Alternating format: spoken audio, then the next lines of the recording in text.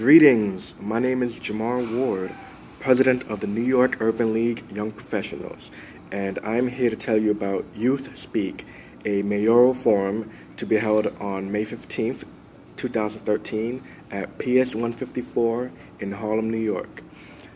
Youth Speak will be an opportunity for Harlem youth, families, and community members to exercise their choice and voice in the coming mayoral election.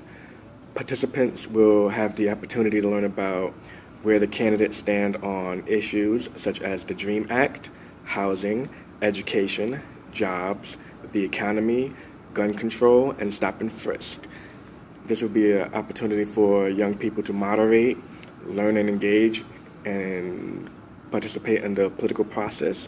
And although they can't vote, it's a great opportunity to expose them to their futures as responsible citizens and engaging in their right to vote.